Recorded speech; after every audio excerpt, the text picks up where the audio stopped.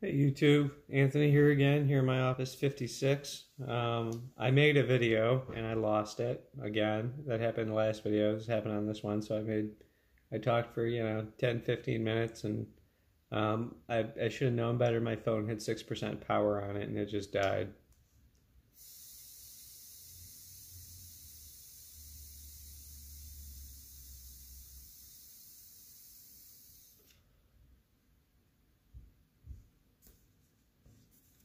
So, what's been going on?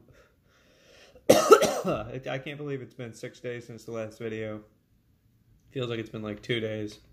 But I guess things have changed a little bit since the past video. I'm still studying for the New York State life insurance exam. I've been studying for it over the past month or so, and I plan to take the exam. But the tests that I've been taking, the practice tests, you're supposed to study, you're supposed to get a 70 or above, and I've been getting like 66, 67, 68. So I need to be scoring better in order to sit for the exam. So I'm going to allow myself more time to do that studying.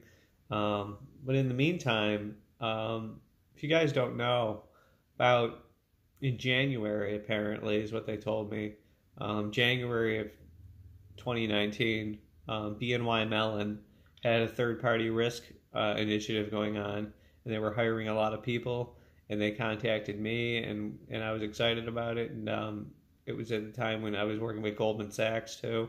If you recall, I had my interview at Goldman Sachs, and they canned the position, so I lost out on that. But back then, I was also talking to BNY Mellon.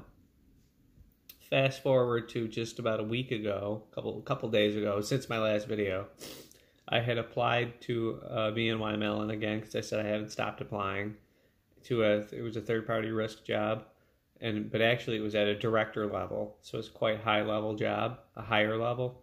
And to my surprise, they contacted me, and I was able to get to a second round interview, and spoke to the person who I'd be reporting to, and I had about a half hour, 45-minute interview with her, and it went really well, and that was just a couple days ago. So I'd already talked to them, their human resources department, had my phone screened, had my first round interview. Then they told me maybe next week or the week after they would be doing on-site interviews and would fly me down to New York City, because the job again is in New York City, so I'd have to relocate to I was looking at like the Stamford, Connecticut area, or not New Haven, Connecticut, but Stamford, Connecticut, Greenwich, Connecticut. There's also New Jersey, but my wife has a thing where she doesn't want to live in New Jersey for some reason, so I guess New Jersey's out, but there are a lot of homes in New Jersey as well. Commutable distance to the job is right in Lower Manhattan, where the World Trade Tower is. And again, it's with BNY Mellon. So, and the bonus on this job is that the pay is $150,000 to $200,000. So it pays even more than I was making before by a good percentage, because I was making a base of 115 and a total of 140. So if I can make a base of 150 to 200 plus bonuses, it could be 250. It'd be a lot. Enough to have my ass in the office every day, because she said it's not work from home. And I just said, okay, well, that's fine with me. So that's what's going on, guys. I have this, I guess it would be a third round interview with BNY Mellon if that comes through. I'll let you guys know how that goes, because I'm pretty excited about it. It's a job right up my alley in third-party risk management, and they're also interested in my audit experience as well.